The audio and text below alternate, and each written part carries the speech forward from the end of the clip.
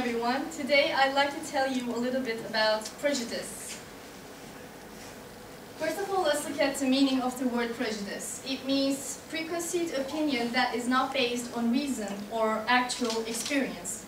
So we know that it feeds on lack of experience, and we also know that we're more biased towards things that we do not know good enough. How many of you know the movie Jaws and actually like it? It's a nice movie, right? It's really, it really touched us, and we keep on watching it again and again and again. Now, when this movie hit the screens in the 1970s, it not only affected the people, it also had another major effect, which was, in that summer, a mass murder of sharks happened in coastal areas because vacationers who were going to come to coastal areas on vacation were scared of shark attacks. So they killed so many sharks, and most of these sharks that they killed were not even the type of sharks that hunt human beings. So can you imagine? Due to ignorance, there's a bias, and due to bias, there's a wrongdoing. I guess it would have been better if we had the poster like this, seeing the mess that we have made. I always considered myself a person with a wide point of view, and I always thought that I was not a person who did prejudice towards people. But the more I meet new people, the more I encounter different environments, and the more I try new things, I always figure out that I have all these hidden biases that I've never realized I had before. And one of these happened in 2014 when I started to take dance classes. Now when I say dance classes to people, people are like, "Whoa, cool, you do dance, what do you do? Do you do Latin dances? Maybe salsa or bachata?" And I'm like, "I do pole dance." And everyone's like, "What do you mean, like in a strip club?" I'm like, "Well, yeah, some people do it in a strip club, but I do it at a gym. Or a recreational area." Like, yeah, right, gym, recreational area. There's only one type of pole dance that I know, and that's the one that Demi Moore did in, what was the name of that movie? Striptease? And there's also another reaction that you get. Sometimes people are like, "Oh, oh cool, yeah. Nice, nice, cool, yeah." You know, like while their mind is thinking about what they should be saying, they leave their body unattained, and it's just going on its own while they're figuring out what they're supposed to say. And I understand this because I've been through the exact same thing. When one of my friends started pole dancing, I was like, "What, pole dancing? How come? Like, what do you mean? Like in a strip club?" So it happens, I know. And I'm not judging anyone, but the only reason this happens is because we have, I guess it's the other way around. Thank you. It's because we have a single view about, a single picture about pole dance, which is related to sexuality and which is related to taboos. So I want to add different images into your mind today to open up that point of view. Pole dance, the great-grandfather is the Chinese pole. It dates all the way back to the 12th century, and it's done on rubber poles. That's why people have to dress up for this one. Otherwise, while they're going down, due to friction, they can actually get burned. So Chinese pole dancers are much dressed for this reason. And then there's the Malakham, which means pole wrestling in India.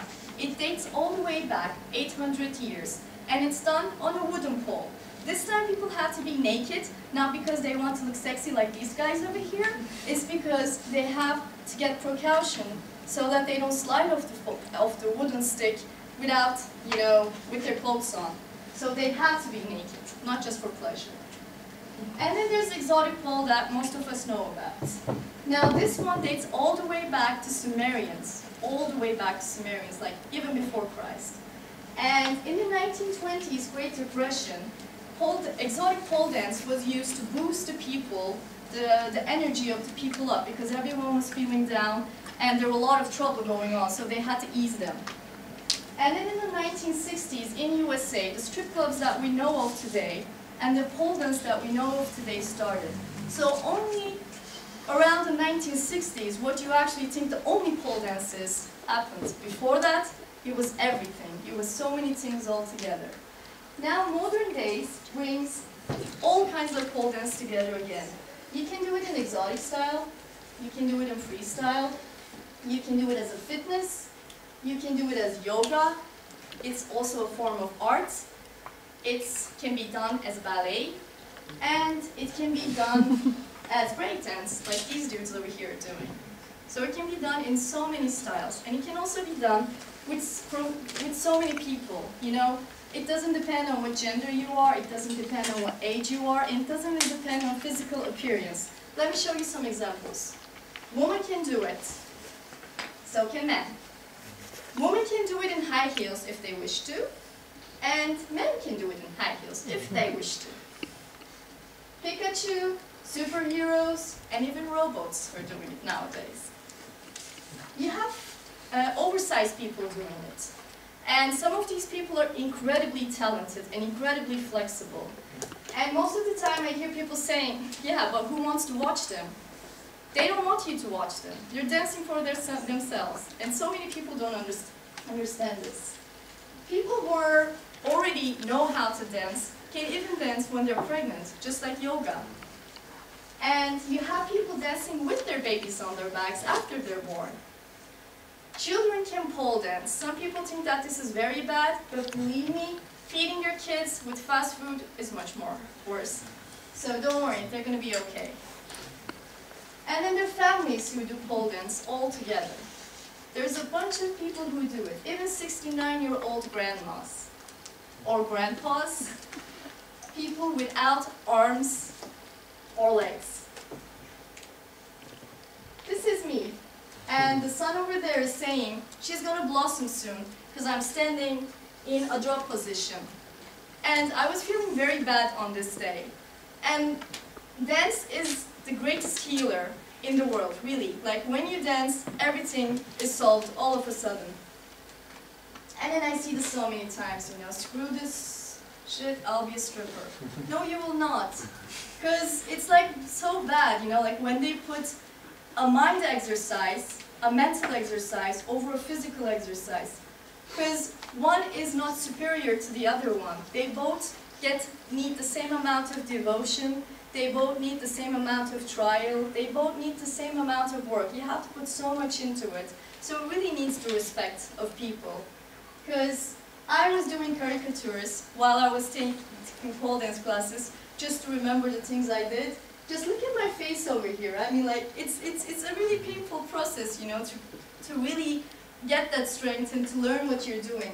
It took me about a month to just climb, just like a fireman. That's it. And the minute I did it, I had to go and share it with everyone, because it made me so happy. This is something that we want to share with people. And so many times, you have to hide it from people. I was thinking, what am I going to tell the guy at customs? You know, I say, hey lady, what is this for? And then I'm going to say, it's a material that I use to do fitness with. And he's going to be like, yeah, right, we know what kind of fitness that is.